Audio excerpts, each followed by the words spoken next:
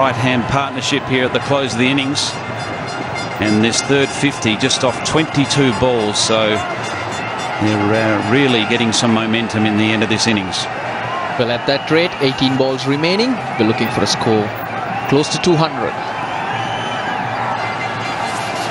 So Watson back into the attack and over the fence for 6. Dilshan poiking it over square leg. 6 more. That's been his favourite spot. Over deep square leg. He's been toying with that fielder down there. No difference this time. Down on that knee and using the pace of the ball. Dilshan in this type of form, you just cannot afford to give him any room to get underneath the ball. We've seen him hit it over the keeper's head, over square leg, over mid-wicket.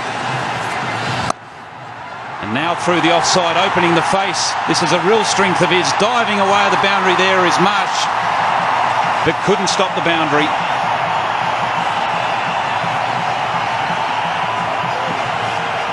Very surprising once again. Length on offer. That's Dilshan's bread and butter area. You just can't bowl outside the off stump to him. Nothing really working the Australian way at the moment.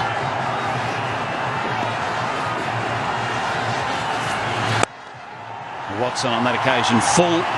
Dilshan could only get it down to deep mid-on. You'd expect to see more of that length at this stage of the game. We've seen quite a bit off the wicket. We're in the 18th over and we've seen how the batsmen are playing. It's surprising that the Australians, except for Bretley, are not looking to be too full. Well, they've had the intent with the change of pace, but they just haven't got the Yorker quite right here tonight. Such an important delivery in this form of the game to get the ball right underneath the batsman's feet. Full on this occasion, but it was a high-pitched ball and it's going to land safely. Was it too high for a no ball? Just a slight discussion. But Watson gets away with it. The miss hit saving Juvan Mendis that time. Yeah, Watson on that occasion looking to go full and bowl the Yorker, but just over-correcting and getting it very full. Again, Dilshan's wrists, a little bit of width, that's all he needs. Plays the ball so lately, times it beautifully for another boundary. He's not got the feel for that. Bowling full and straight, not straight, he's bowling outside off stump.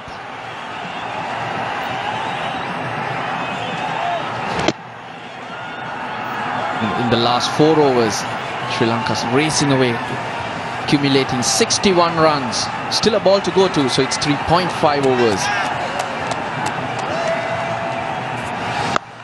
Dilshan again over mid-wicket, getting underneath it for another 6. 22 runs off the oval. Watson goes the journey in his final.